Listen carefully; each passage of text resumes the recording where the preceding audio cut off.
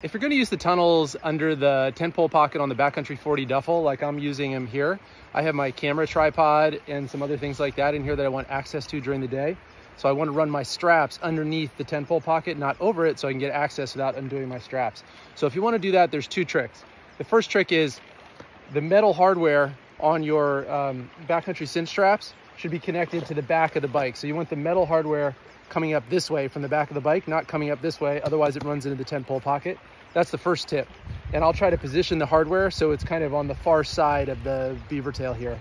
So that's tip number one. And then tip number two is for putting the straps through the tunnels, it's much easier to do if you remove whatever you have in the 10-pole pocket. So if that's 10 poles, tripod, fishing rod, whatever the thing is that you want the straps to go under, just remove that, run them under, then put it in. It'll be much easier to put the straps through the tunnels that